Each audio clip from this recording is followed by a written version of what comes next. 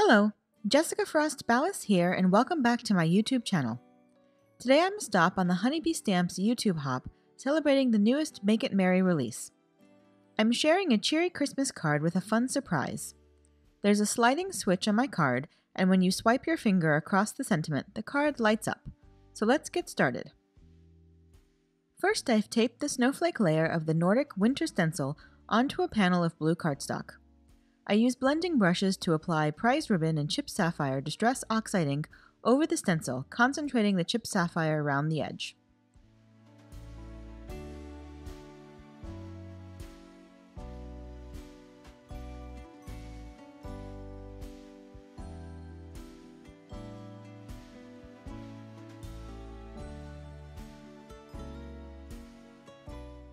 Once I'm happy with the blend, I remove the stencil and let the panel dry completely before trimming it down to an A2 panel.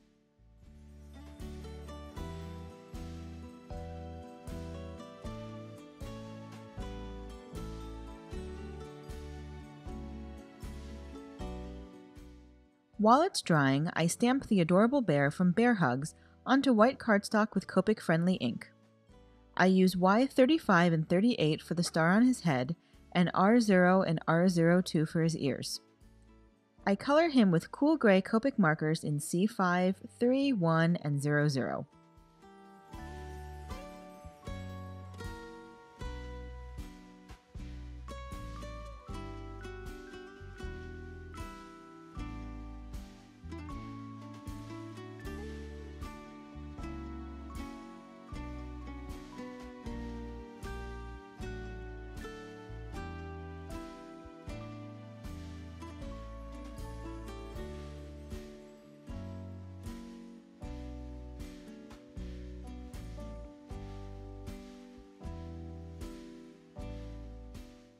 Finally, I color his scarf with R89, 35, 37, and 39.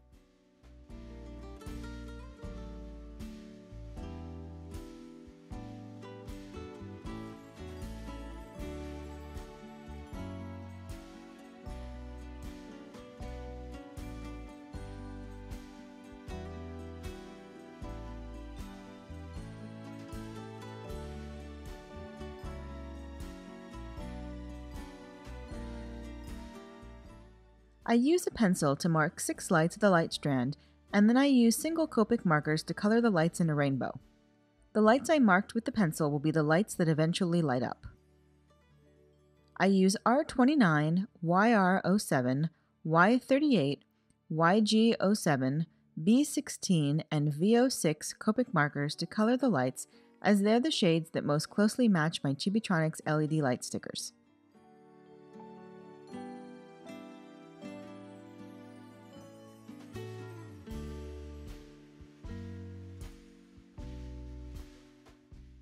I die cut my bear with a coordinating die and then use a hole punch to cut out the lights I marked earlier.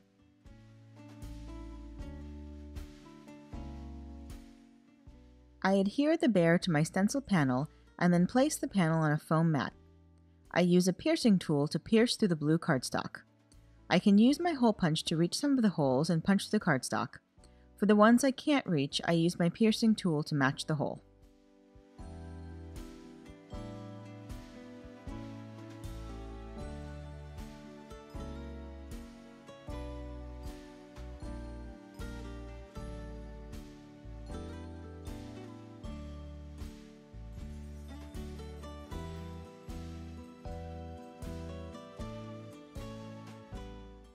Next, I line up an A2 panel of white cardstock behind the stenciled panel and trace the holes onto the white cardstock.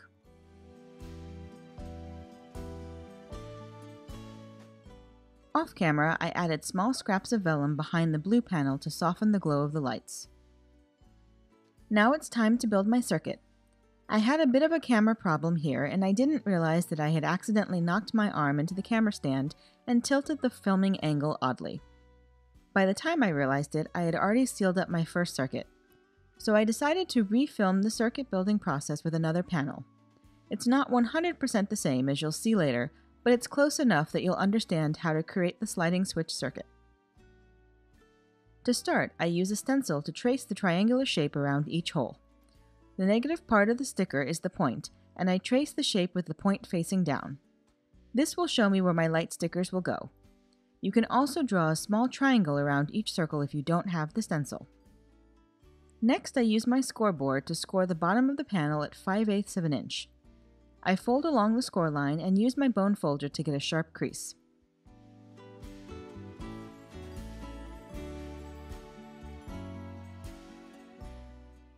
Then I trace around my round battery shape on the top left side of my panel. The positive side of my circuit will be on the top of the panel, and the negative side will be on the bottom. Just as a reference, I mark the positive and negative side of each stencil triangle. Then I use a pencil and a ruler to draw out my circuit. I've been using Chibitronics lights for years, but I still like to trace out my design before I start working, just to make sure everything is in the correct place. I draw a vertical line from the battery along the left side of the panel, and crossing over the score line, I draw a horizontal line across the bottom of the panel. Then I draw vertical lines from the negative point of each stencil triangle to the score line. Next, I draw a vertical line from the top of the battery along the left side of the panel, and then horizontally across the top of the panel. I connect the long flat side of the stencil triangle to the top line that I drew.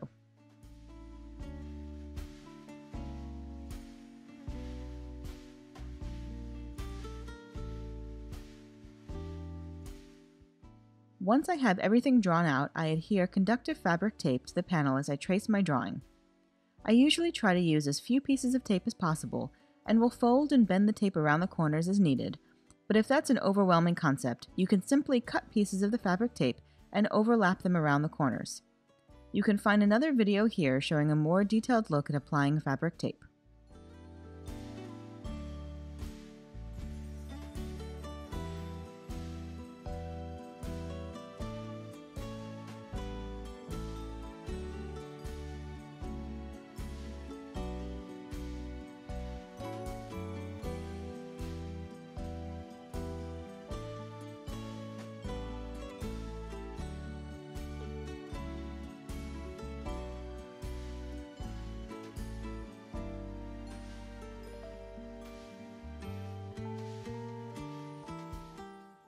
On the top portion, I adhere a piece of tape along the top of the panel, fold it at a right angle to head towards the battery, and then leave the adhesive backing in place over the battery shape.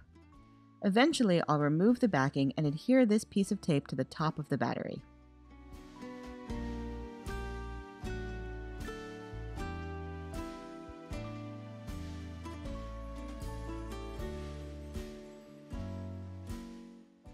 This is a tight circuit, so occasionally I need to bend the tape at an angle to avoid crossing lines. On the top portion, I end up making a mistake, and you'll see that I have to redo a piece of tape so that I can connect the tape to the top line without crossing lines. Thankfully, the tape peels up easily and can be replaced.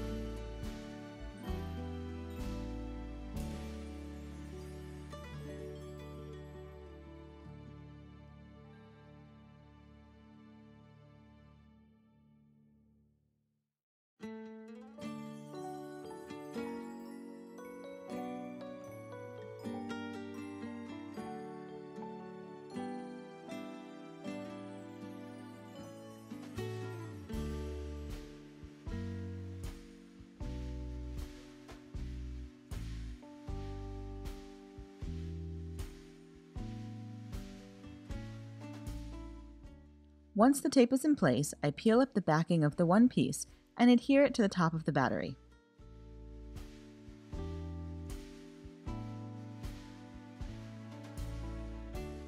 Then I adhere my LED light stickers over the stenciled shapes. I'm using one of each color for the string of lights, as well as a white light for the star.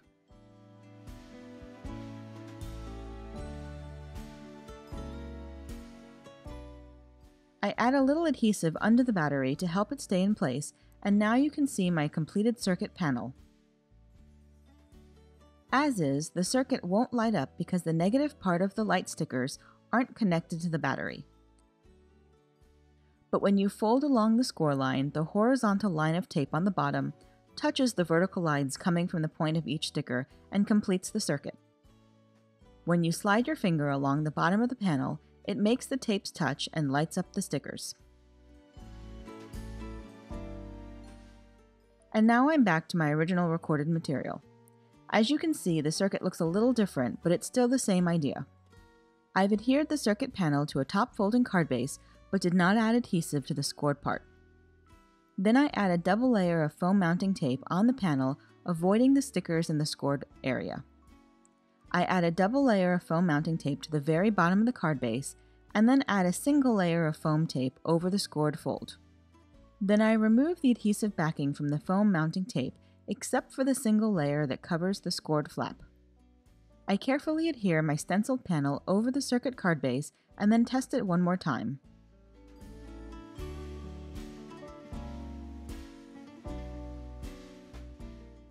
I also add a sentiment from Bear Hugs, which gives you a good place to swipe your finger. When they send this card, I'll add a note telling the recipient how to find the surprise. Off camera, I ended up coloring around the bear with a B24 marker to more closely match the blue cardstock. I also added a few accents with a white gel pen marker and added Nuvo Crystal Glaze and Spectrum Noir Clear Sparkle to the lights. And that's it! You can find more information on the products I used in the YouTube hop in the video description below or over on my blog. If you liked this video, please give it a thumbs up, and I'd love for you to subscribe to my channel. If you do subscribe, make sure you click the bell so you're notified the next time I post. Here are a few more videos you might be interested in, and until next time, have an amazing day and happy crafting. Bye!